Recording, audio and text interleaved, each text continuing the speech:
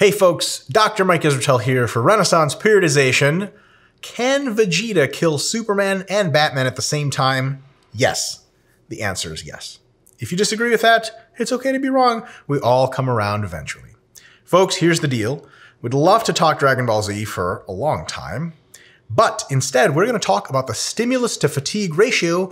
I have a lot of videos and a lot of writing all over the internet about this. This is a more quick video, kind of like a user's guide, simple, straightforward stuff to figure out what the stimulus to fatigue ratio is and how you can best use it to enhance your gains in hypertrophy in the gym.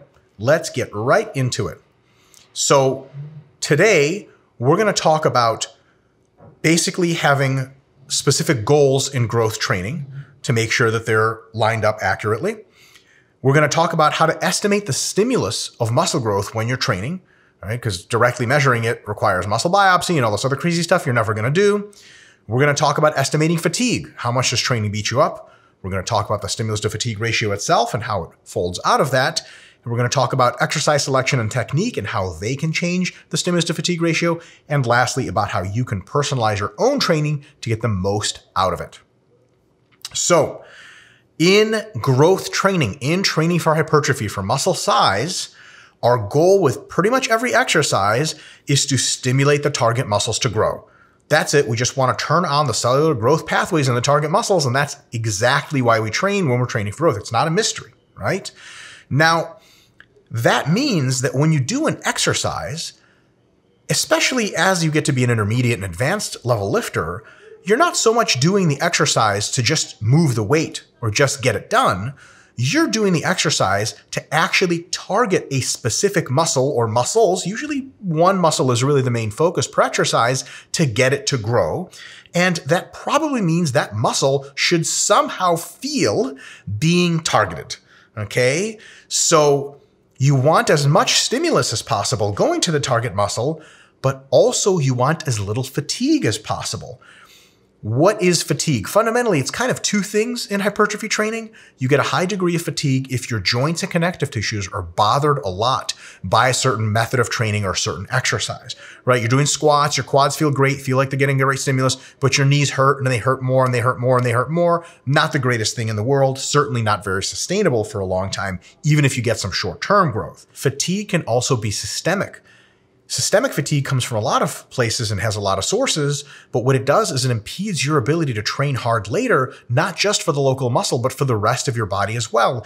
And a lot of times, systemic fatigue stems from exercises that take a lot of effort to do for what you get out of it, especially psychological effort. And we'll get to that in a bit. So what you want to do is maximize stimulus and minimize fatigue in essentially every exercise and every method of training that you do, because that will bring you the best results. Just maxing stimulus is great, but then it doesn't concern itself with the fatigue and it becomes unsustainable. Just minimizing fatigue is great if you want to never accumulate any fatigue, but you may never grow, right? So we need both high stimulus and as low fatigue as possible. How do we estimate these things in the real world? Because at the end of the day, yeah, theoretically, good clap, slow clap, Professor Mike, that's nice. But how do we actually in the gym figure these things out? It turns out we have some good hints. So estimating the stimulus, there are roughly 3 proxy measurements we can use to guess pretty decently that an execution of a certain exercise in a certain way, a certain amount of or type of training has a pretty decent hypertrophy stimulus to the target muscle. There's 3 boxes basically, and the more boxes you check off, and the more bold the checks are, the more clearly happening these things are, the more likely it is that you're causing not just muscle growth at all, but higher degrees of muscle growth per any unit of doing that kind of training. So number 1, and these are not in order of importance, we need all 3, ideally all of them, but a few is a good start. Number 1, mind-muscle connection. We don't just mean like, oh yeah, I have a bicep, I can feel it moving. That's not a mind-muscle connection in the realm of hypertrophy training. In hypertrophy training, the mind-muscle connection is either you perceive a ton of tension throughput through the target muscle, or you have a high degree of lactate burn in the target muscle. The first one happens usually with the heavier loading ranges, sets of 5 to 15, and then the burn happens usually in the 15 to 30 rep range, but sometimes in that 10 to 20 range, you can get a good degree of both. Here's the deal. If you perceive, for example, you're training biceps and you perceive a high degree of tension through your biceps as you're curling, that's a good sign. That means you're using your bicep. If your bicep is generating tension, that is a huge part of what causes hypertrophy. And if your bicep for high reps is generating a ton of lactic acid, that means that it's being used, and that's also a good thing. It's like a lactic acid accumulation is sort of a measurement of how much tension you've accumulated over time, which is a really high rep effort. Both are very good. Where does this leave us? Well, if you're getting a lot of tension and you're getting a lot of burn, that's probably a good sign. But the opposite is also true. If you don't really feel much tension or much burn in the target muscle, it might be a poor stimulus. For example, let's say you're doing curls in a new way one of your buddies showed you, and you're feeling tons of tension in your forearms and even like in your front delts and not a ton in your bicep. And when you get close to failure for high reps, your forearms are on fire. Your front delts are on fire, but your biceps aren't burning. That's probably not a good sign. So if your friend is like, hey, what do you think? Great bicep exercise? You can be like, yeah, definitely a great forearm exercise, maybe even front delt exercise. I can't be confident that it's a great bicep exercise, no matter how it looks biomechanically. Because at a technical level, if you don't feel a ton of tension through something, maybe you're onto something, maybe not. Sometimes you can't perceive tension super well, but it's still being generated. But if you don't get a super high burn in something for high reps and something else has a burn, that something else is probably closer to its own muscular failure. Like your forearms are closer to their muscular failure than biceps. So when you stop the set, you could have stopped at forearm failure, like your forearms just can't work anymore to grip and to do their own flexion. But your biceps, the local actual bicep muscle, might be 3 or 5 reps away from failure. It was just beginning its hard work that would be stimulative, and thus it doesn't get a good show. So we want as much of a burn and as much tension perception as possible. That's number 1. Number 2, the pump. It's very good if an exercise for a muscle group gives you a good, robust pump with just a few sets. That's usually a good sign. And this is nothing like rocket science. You guys know this. You do some kind of new chest dumbbell press exercise and 2 sets in, you're like, holy crap, my chest is blowing up. That's really just not a bad thing. Remember, the pump itself at a mechanistic level probably causes hypertrophy. And it's a symptom of the fact that you've been really generating a ton of tension for lots of reps and generating metabolites. All those cause hypertrophy, and they also cause the pump. Having a pump is great. That's a good thing to check off. And the opposite is true as well. If you don't have a big pump after doing lots of sets of an exercise, or a different technique, it just might not be the greatest exercise in the world. Like if someone's like, bro, I got this chest exercise, it's going to annihilate you. 5 sets later, they're like, you pumped up? You're like, not really, right? Or if there's a pump in your biceps and your front delts, but not in your pecs, maybe the chest isn't the biggest target of that exercise, right? Last one is muscle disruption. So an exercise that is robustly stimulative should leave the target muscle feeling some combination of the following: weaker, right? Much weaker usually after numerous working sets, not working properly, right? The lunges hit your glutes like crazy. And if you haven't done lunges for a while, you try your second or third set of lunges, your glutes start to misfire and start to cramp. You're like, holy crap, something's going on. Or if you have a huge pump in your chest after cable fly drop set, you flex your pecs. You're like, I can't even feel my pecs anymore. Like there's something, they're hugely pumped, but also just like, I'm totally out of touch. Like, do I even have pecs anymore? Like that's something probably happened to them. And that something is probably a lot of tension, throughput, metabolites, and pump, all of which are really, really good. And there can be some soreness. It can be soreness just a couple of hours after they feel sort of tight and stiff. It can be delayed onset soreness that can take a couple of days to heal. Anything in between isn't so much good or bad. It's a sign that you probably did something productive with the muscle. Now, the soreness part especially, there can be too much of a good thing. Too much stimulus creates way too much damage and makes you sore for a real long time. So soreness isn't like as much of it as we can get, but I'll put it to you this way. And this is the red text here.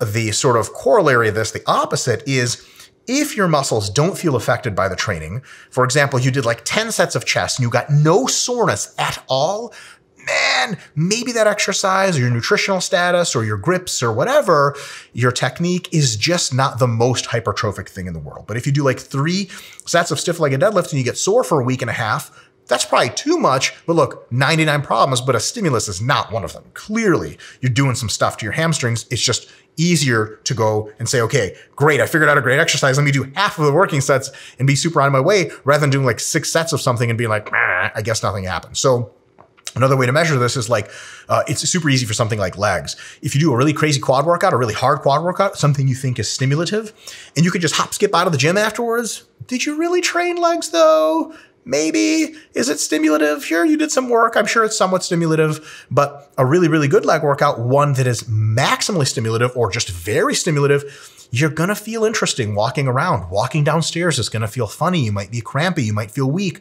Those are generally things that are good, that there can be too much of a good thing, but if you don't have them at all and you're not making progress in the gym, you sort of know why, and that's too little stimulus. So these are 3 stimulus check marks, right? Mind-muscle connection, tension feeling in the muscle, burn feeling in the muscle. Get a pump from not a ton of work or some reasonable amount of work, and your muscle gets messed up both in its physical abilities, in its perceptive abilities, and probably, or rather its perception of like something's wrong. It can be crampy, and then it potentially can develop some kind of soreness. Those are all, if they're happening, if all 3 are happening, again, 99 problems, but stimulus is not one of them. You could mean maybe you're not training frequently enough. Maybe you're not eating well, but the session itself is hard and it's probably hard enough to grow.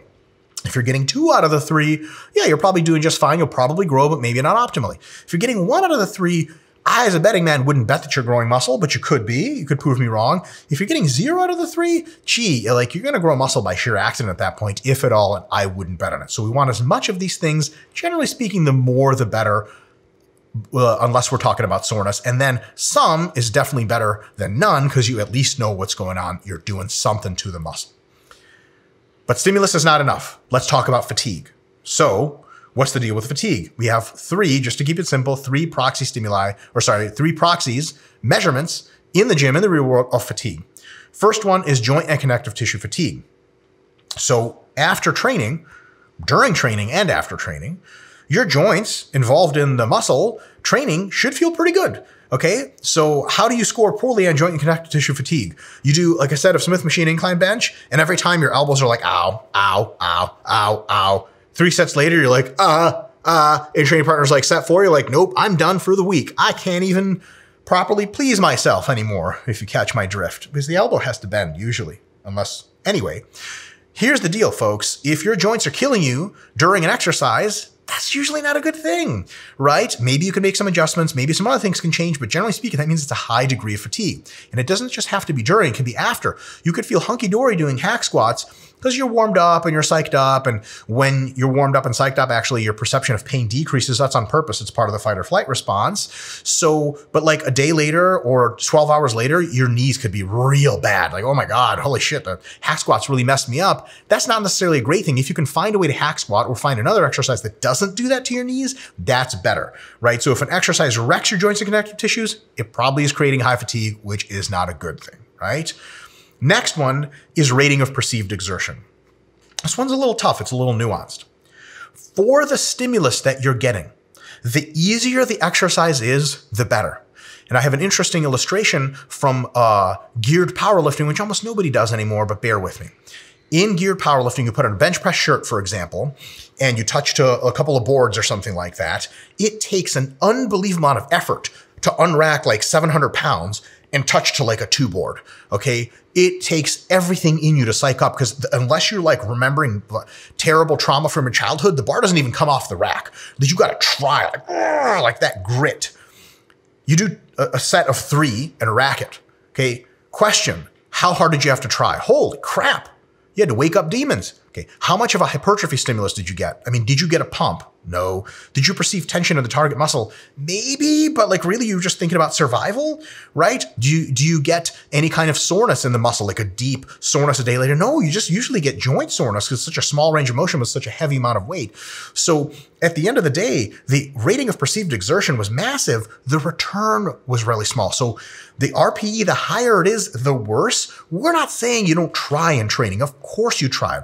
But if you find techniques and exercises on which for how much you try, you get a huge stimulus, that's great, right? Putting another way, if you can just coast through a session and still get messed up, holy crap. You guys ever traveled somewhere to another gym or your gym ordered a new grip attachment or something like that, or you figured out a new exercise? You get on a hack squat machine and you're doing like 3 plates. Usually you do 4 or 5. And with 3 plates, you're like, oh my God, my quads. And there's huge pump going on and tons of metabolites. You're like, This is the easiest pump I've ever gotten. That's what we mean by RPE. Your stimulus is awesome, but you're just not trying that hard. Listen, you can always try harder. And when you try harder on these exercises, you get an even better response. But remember, there's only so much psychological effort you physically have to give over the course of a set, a session, and a whole week, and even a whole month of training. So if your training is so awesome that it requires you a little bit of psychological sort of amping up, a little bit of your sort of burning your psychological fuel to get good training, but you can always do more. But like, we'll take the easier training if it's possible. We're not saying choose the easy movements. We're saying choose the easier movements that still give you a good result. So there's something to be there. And if there's a movement that requires you to just get crazy in your own head, move heaven and earth, and you honestly can't say it's growing muscle, why in God's name are you doing it? Maybe you should change the movement, change the technique, so on and so forth. Lastly, there is strength decline in unused muscles. Real good measure of systemic fatigue. So the rating of perceived exertion, the higher it is, sort of the worse if you're not getting a good stimulus. That is a proxy for what causes systemic fatigue. The strength decline in unused muscles is our third index of fatigue. That's what sort of measures how much systemic fatigue you have. What does that mean?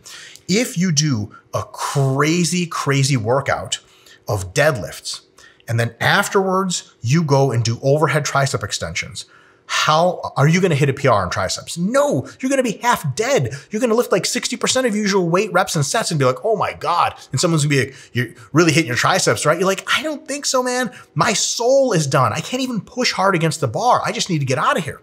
On the other hand, if you did a whole bunch of barbell bent rows, maybe a similar stimulus for many parts of the back that the deadlift has, but afterwards, can you do overhead tricep extensions, which involve basically none of the same muscles?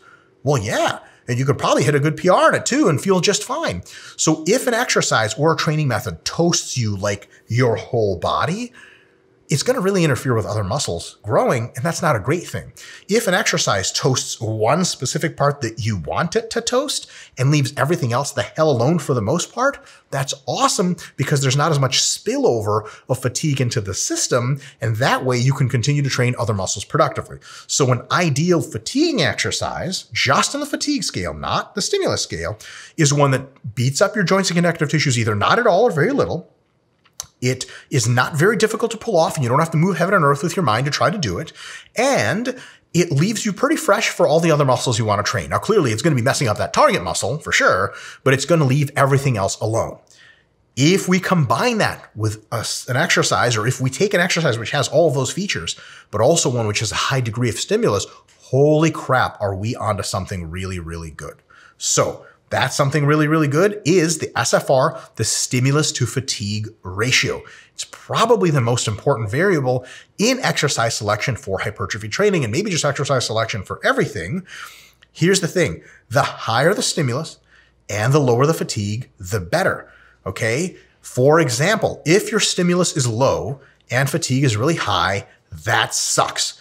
Good example is doing quarter squats for quads. Quarter squats, you use like 700 pounds and it crushes your spine, rounds your back, it hurts your hips, it hurts your knees. It's super hard to psych up for because the bar won't move unless you like really lose your mind. And what do you get out of it? Someone's like, hey, you quarter squatted 700 for 5. You're like, yep, I'm the man. Okay. Did you feel the tension in your quads? No, I just felt it in my knees and soul. Okay. Did you get a burn in your quads? No. How's your quad pump? I don't have one, really. Okay. So far, so bad. Right? And then a day later, be like, do your quads really sore? Not really. Back in the day, I was like 19 years old. I did like a set of like 9 with 685 or something like that in the 8th squat. Mega fucking stupid. Okay. Out of pin, like rack, out of pins and everything. I was so proud of myself because I was fucking 19 years old and I wasn't very smart 19-year-old. So I was like, man, I didn't know anything about training. I was like, man, that's going to be a great stimulus. And I still remember that to this day. I was expecting my quads to really get sore because they had before from other training that was more full range of motion, better exercise selection. And the next day, it was the only time in my life this actually happened to me. My knee joints were physically sore and nothing else. My quads were untouched. My knees were sore. I was like, like hamster running the wheel in that brain, like maybe I'm an idiot, right? Not a good thing. Not a good thing. Okay. So quarter squats are a terrible example, and a lot of partial range of motion exercises, same idea. Not great stimulus, super high fatigue, bad deal, right? What if fatigue is pretty high, but the stimulus is also very high? That's actually pretty decent. And sometimes if the stimulus, the raw stimulus we call it, just the stimulus itself, if that's really high, you can justify that to break plateaus and put on slabs of muscle, especially if you can take a lot of fatigue. You're a beginner, you have a lot of time, your recovery is really good. So something like deep high bar squats. Nobody's going to tell you squats don't mess you up, right? They could be okay for your joints, but they really take a lot of effort and they cause a lot of systemic fatigue. But the stimulus is crazy, right? So there's, in the quarter squats, the fatigue's like this, the stimulus is like this. Total shit. In the full depth squat, the fatigue's probably less, but the stimulus is up here. So that's really, really good. Then we can have another situation where both sort of come down, which is also okay. It's just usually not as time efficient. So that's not a very high stimulus, but fatigue is also very low for me for a long time. And this is sort of changing because I'm changing my technique a little bit. And this is just an example for me. This is not dogma at all. You have other exercises, I'm sure, that affect you like this. For me, it's been cable rows for a long time. I get into cable row, I do stuff. I do the cable row. You guys have seen my videos. I do really good technique, I think, on everything, full range of motion and all that shit. And I still feel thin. And I could do like 6 sets of cable rows back in the day. And I'm just like, ah. And someone's like, you're back pumped? I'm like, no. Like, it's a hard exercise? I'm like, no. I can do this in my sleep and it just doesn't do anything, right? That's not the worst thing in the world. Because the worst thing in the world is really high fatigue, like quarter squats and shitty stimulus. This is like, the stimulus is shitty, but the fatigue is also really low. So it's like, just not super time efficient. It's definitely better to have a high fatigue and high stimulus because there's something justifying it, right? Than a low of both. But the high fatigue and low stimulus, that's the worst one of all. What's the best one of all? Duh. Low fatigue, super high stimulus. So that's awesome. For me, for example, full range of motion pull-ups, even assisted pull-ups for sets of like 10 to 15 reps on a good assisted pull-up machine where you can pull really high and then control the eccentric on the way down. Oh my God, it tears my lats into bits. And I feel so golden afterwards. I am tired at all. I could do another whole back workout after that. Huge pump, huge soreness, huge everything. And it doesn't beat up my joints. I don't even have to try that hard. It's awesome. If you have exercises that are more like that leave you feeling very stimulated, but with very low fatigue, those are the ones to choose more often than not. Which brings us to this next slide on exercise selection and technique. When choosing exercises to do, choose the higher SFR ones. How do you know which ones are higher SFR? Folks have asked me, is there a list of high SFR exercise? No, because it's entirely individual. It's what you get a pump from, what you get muscle disruption from, what you perceive tension from, and what affects your joints in the best possible or least bad possible way. Not me. There's tons of differences, so there's no gold standard. You just have to try it. I know that sucks, but you're in the gym anyway doing stuff, and you like to do different exercises. So every few months or every few weeks when you change exercises, note how stimulative the exercise is. Note how fatiguing it is and sort of keep a backlog in your mind. Sometimes you can write the stuff down too, but honestly, you're going to know, especially if you like training and you do it pretty often, you're going to know what messes you up really well without taxing your joints and being the hardest thing in the world to do. And you're going to know what does the opposite of that, which is a shitty exercise, which you probably won't do for long. So definitely make a note of this for yourself. And the more stimulus you get and the less fatigue. So first of all, high SFR exercise is great because they just stimulate you more. Right? But there's another golden nugget. By stimulating a ton and not adding a lot of fatigue, if you have the time, remember your biggest cap as an advanced lifter on how much you can train is going to be your fatigue hits your MRV, maximum recovered volume, and you can't do any more training, you have to deload. If your stimulus is really high from an exercise, but your fatigue is really low, yes, you can stop and that's great and you got a great stimulus, great. But if you have the time and the energy, so on and so forth, you can do even more sets of that exercise that session or spread over more sessions and so on and so forth. And you can raise the stimulus really high. Now the fatigue will start to creep up, but once the fatigue hits the top, hits your MRV, your stimulus is huge. So not only can you get a great workout, you can fit in a doubly great, more working out into the same fatigue area under the curve. Awesome. Amazing. Right? It's like eating it's like eating potato chips. Not only do chips taste great, but they don't fill you up at all, so you can keep having great taste and keep eating 2 bags of shit. It's really bad for you as far as weight gain, but if you want as much food pleasure as possible, you're not going to broccoli. Broccoli, first of all, each piece doesn't taste great, and second of all, 3 pieces later, you're full, right? This is like potato chips, the stimulus to fatigue ratio style, or like incredible taste per unit, but also you can double and double and double and triple, and slowly you get full, slowly the fatigue builds up. Same kind of idea, right? Now, when you're doing an exercise, so it's not just about choosing to do exercise. You're like, all right, hack squats are great SFR for me, leg press is not so much. Maybe, totally. Okay, so maybe you hack squat a little bit more than your leg press, but per exercise, you can fine tune your stimulus to fatigue ratio, increase it by fine-tuning your technique. What does that look like? It looks like a bunch of stuff. For example, you can alter your grip width. Bench like this, bench like this, bench like that. You can alter grip direction on pull downs. Do you grab like this? Do you grab underhand? Do you grab overhand? Do you grab one of those weird, like sort of neutral ones or the ones that rotate, right? Those different grips and positions can absolutely change the stimulus to fatigue ratio. You should be experimenting with them to find the ones that get you the best. Now remember, there's not usually like one correct answer. You'll have like 3 or 4 variations of an exercise that are awesome, and then 3 or 4 variations that are like, eh, and then 3 or 4 that are like, no bueno. Just stick to mostly those 3 or 4 that are awesome. That's it. That's super, super easy. Another one is stance position, width and foot direction. Do you put your feet like this on the leg press? Do you put them like that? Do you put them like that? Do you put them up on the platform, down on the platform, so on and so forth? All of that stuff is very personal. And there's some general recommendations. If you watch our technique videos on here, you'll see those. But generally speaking, there's a lot of room for individual adjustment to see which one produces the most tension in your quads, for example, produces the biggest burn, and so on and so forth, while minimizing joint pain or joint discomfort, so on and so forth, right? Range of motion. Sometimes if you, for example, do flies and your range of motion is here, like you don't get a big pump, a big stretch, and nothing happens. I don't know, my muscle connection sucks. Then you get the bright idea to go so deep that you're essentially locking out your elbows at the bottom, and it's just all biceps. And you're like, okay, that's not chest. So range of motion can be too low, and can be too high, but finally you get something nice in the middle and it's all pecs. Beautiful, right? So range of motion can also be tailored to maximize stimulus to fatigue ratio. Movement of the bar, right? Some exercises you pull up, some exercises you pull up and back. Deadlifts are a good example. Upright rows, do you pull this way or do you pull with your elbows back? Well, who knows which one has the higher stimulus to fatigue ratio? Cadence, right? Some exercises you could think suck, but when you slow down the reps, they feel super great. You're like, man, tricep push downs blow. And I see you doing them, you're doing this crap. All right. But all of a sudden you take 3 seconds on the eccentric, lock, 3 seconds on the eccentric, lock. And after a set close to failure, you're like, oh my God, my triceps and my elbows feel great. Awesome. It could also work the other way around. Some exercises you're doing too slow, you don't really feel it. You really put on the pump and go a little faster, and all of a sudden it works super great. So there's tons and many, many others of these to use in your own training to experiment with so you can individualize. At the end of the day, this goes to personalize your own training, and that for your clients as well, to make it as good as possible.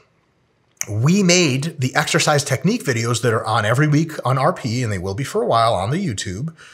We made these technique videos to help you, right? And the thing is, the guidelines apply to a bunch of people, but they don't apply to everyone, okay? Watch these videos and take from them what you can, general ideas and suggestions, but you gotta personalize the rest, right? If a technique that I, for example, didn't illustrate in the video, but you changed it a little bit, if that technique is stimulative for you, it is low fatiguing for you, then it's correct for you. Do it. People ask me, like, should I do lateral raises like this or like that or like that? And I'm like, which one do you feel in your side delts the most? And which one hurts your shoulders the least? They're like, this one. I'm like, there's your answer, right? It's not rocket science, but it requires a lot of perception and requires you not just to be a dumb animal doing shit, but perceiving what's actually going on. And it's not super complicated stuff. It just takes a little bit of diligence, right? Be open-minded, and you can change as your body adapts and changes. For example, you used to love Smith machine close grip inclines, but your chest got bigger, your front delts got bigger, even your traps got bigger, and now you feel too bound up. You might have to open up the grip a little bit, and then it feels good again. Don't assume that the same technique is always gonna be the best for you. Techniques also get stale, so sometimes you trade off a technique just because you've been using it for a long time. As you use the same technique for a long time, especially if you use it too much, same exercise too, the stimulus tends to sort of decline and the fatigue tends to go up. So the stimulus to fatigue ratio tends to fall off, which is a natural idea of why variation is a very, very good thing. For more details, we have more advanced videos on the subject. They're going to be coming on YouTube. They're currently on RP Plus as of the writing of this video. RP Plus is also currently free, so go sign up for that. Folks, no dogma. Take as much out of this as you can, nothing more. All we're concerned with is your results. Folks, Catch you later. And if you are a big Batman and Superman fan, honestly, so am I. But Vegeta is king.